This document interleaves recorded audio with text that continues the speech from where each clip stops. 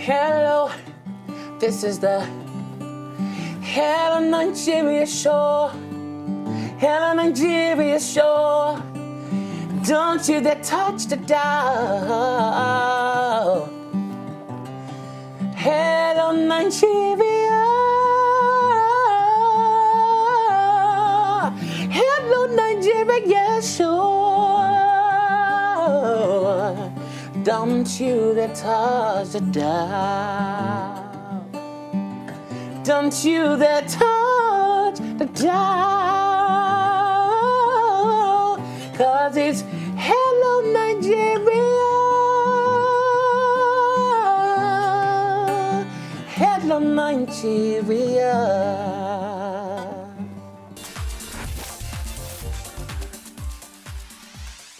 Welcome back to Hello Nigeria. Thank you for staying with us. We are still in the spirit of the Realtime Film Festival. And as I said before the break, we have some contestants in the studio with us. To my immediate left, we have Sean Fale, followed by Buki Thomas, and we also have Kemishona Babalola in the studio with us today. How are you three doing? Well, fine. Yeah, we're good. Thank you. Great. Thank you so much for joining us. So let's get straight into it. What are you expecting from the Realtime Film Festival this year? Sean, we'll start with you.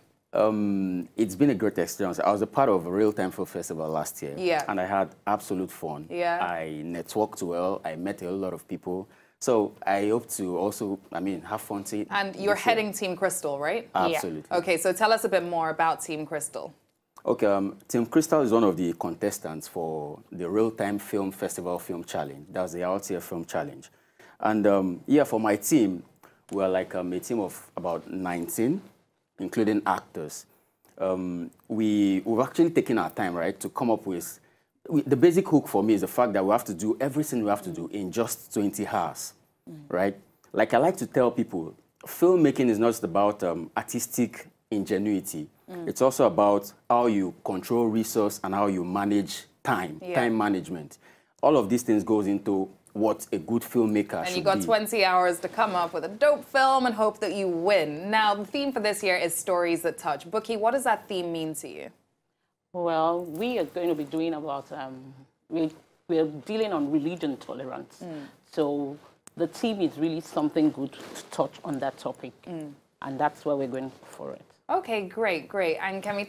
oh, wow. I was about to mix your names. your surname and your first name. Okay, Kamishona, let's come back to you. So, what are you expecting from the Real-Time Film Festival this year? It's going to be fun. This is the first time I'm participating. Okay. Thanks to my my bullion van. And the basic thing is that I know the team is strong. And the basis for gathering, which is the script, is wonderful too. So there's no doubt in my mind that with the kind of people I've seen around and those that I know are still coming on board for this, okay, it's going to be awesome. Okay, and what does filmmaking mean to you? As a filmmaker, for me, it's communication. When I don't communicate, I don't live. I live communicating. So as a filmmaker, life is communication to me. And when you don't communicate, you're not worthy to live. Okay, fair enough, fair enough. And what does the filmmaking mean to you as well? As a social, I consider myself a social agent.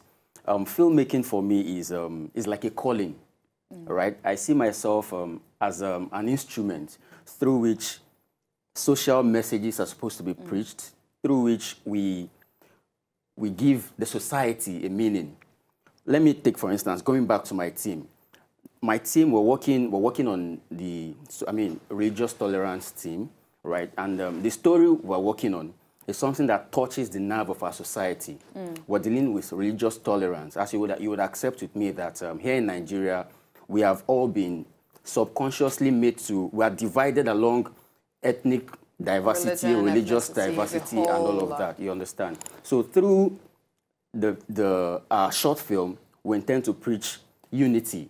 We intend the fact that you're a Christian and I'm a Muslim, the fact that you are from the south and I'm from the north, we should see ourselves as one. Absolutely. Absolutely. So basically, that's what filmmaking is to me. Social, I'm a social agent as a filmmaker. I like that. I like that. Now, Buki, I'm going to come to you because we just had Ronia in here, the producer of the Real-Time Film Festival, and we were speaking about the creative arts and how a lot of governments in progressive countries really push and invest in the arts because at the end of the day, the arts have a direct impact on the economy. Absolutely. Unfortunately, in Nigeria, the arts are not as supported as they could be supported. What struggles do you think you've come across in the film industry that make you really aggrieved and make you think, wow, if only we had the resources, we could produce magic out here in Nigeria? A lot, as in power, as in location, as in even productivity. Because a lot of people want to invest here, but they're not, the shortcoming of how the money is going to come out, that's an issue. Then the area of locations, we don't have good locations. I mean, if I want to shoot, I have to come here to the studio and pay for it, and there must be a time slot. Yeah. And the time slot for you may not go with the time slot for the cast. Then also for the power, it's not all the time we'll have the power supply. So a lot of things are into the place that we need the government to really put their foot down to give it to us. In the time of Jonathan, he helps a little by helping the film industry, but in this, there was nothing done.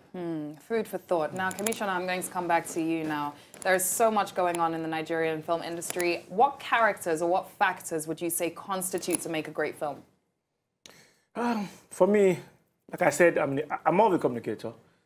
If your story is not hitting it, there's no reason to shoot at all.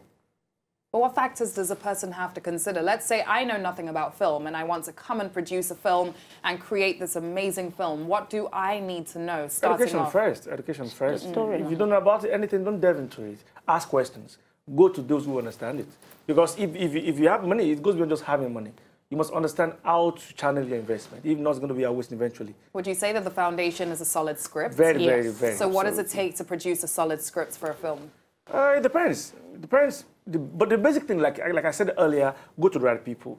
There are several writers all around. Talk to any good writer. Get a good story. If it's good enough, you know yourself. So after the scripts, what comes next? Then we plan production properly. There are stages in production, pre-production, production, and post. So if all this is a long chain. I mean, I'm not sure we have enough time to delve into that. It's a long chain. But immediately you have your script, it directs you on how much is going to it, the kind of planning you go. You take, for example, we are talking about short film here. It's not the same. You don't allot the same time into producing a short film the same way you allot into producing a feature length. Okay, fair enough. Now, Sheo, I'm going to come back to you. Aside from the competition that everybody is going crazy about for the Realtime Film Festival, what else would you say you're really looking forward to at this year's festival? Okay, I would want to focus more on the challenge, right? Because, of course, the challenge is part of the festival. Yeah. And, of course, my team is going to be very active. Okay. For the challenge. Okay. Now, for the challenge, for my team, we've actually taken our time, apart from having a very good script, which, of course, I'm really excited about the story we have, and I'm waiting. I can't really wait for everybody to see it. We have taken our time to put so much details already into what we're going to do.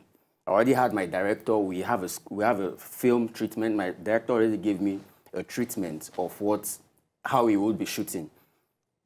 We have very limited time. You understand? So we're not waiting to get on set to start taking decisions. We already have a blueprint of everything we're going on set to achieve. Right now, my storyboard artists are working already.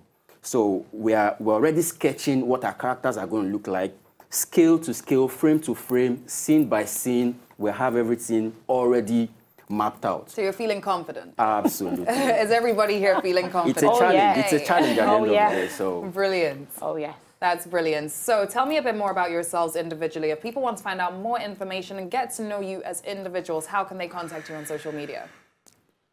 Okay, I'm Buki Thomas. I'm an actor, and if you watch Wedding Party, you will see me there. If you watch Rumor Has It, you will see me there, and a lot more. So you can get me on Buki Thomas at Instagram and also Bukola Thomas on Facebook. There we go.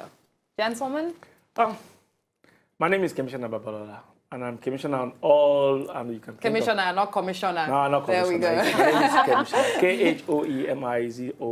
Khomizona. Brilliant. I'm a filmmaker, an actor too. Like I said, I'm a multimedia communicator. You find me in virtually every branch of filmmaking. Okay, and Sharon? Okay, Showman Fale.